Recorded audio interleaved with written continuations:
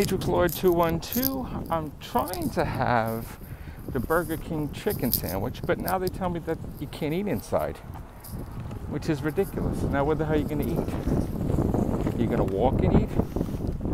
It's just so silly. Okay, so I'm trying to eat this friggin' Burger King chicken sandwich. Hold on. Great.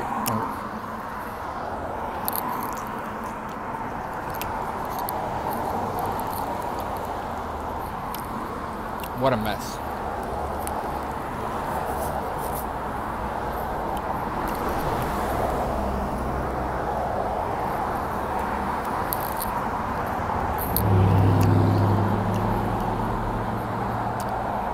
It's okay.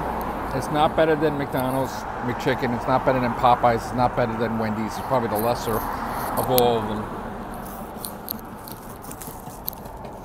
It is fresh though. That's good. Well, not better than them. Definitely not. Very thick though, but not better. All right, guys. It's not bad. Definitely hate it when people don't give you napkins. The fries are good, soda's good. The sandwich is okay, but it's the most expensive of all of them in Burger King. So, I was sitting at a bus stop. They don't let you eat inside. Only the managers eat inside, I guess. And they don't even have no place outside. So, I'm very pissed off already, but what are you gonna do? Okay, so I'm finally home, having the rest of this. Like I said, it's good, but way too pricey. I mean, it's very thick, so you're paying like, what's it, like $7? But it's the most expensive, I think. But wasn't happy that I couldn't eat there. I think companies are paranoid.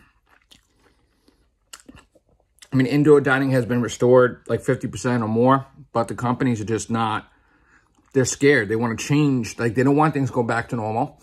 Even like Starbucks, you can't even go in there anymore and eat or drink or whatever. No more. No more. And it's not going to be anymore, which sucks, because how are you going to go back to normal if you can't go back to normal? So places like Wendy's, you can't eat in there. McDonald's, you can't eat in there. I mean, Burger King doesn't even have anything outside to eat. So what are you going to eat if you're walking? Nowhere. Bus stop. It's terrible.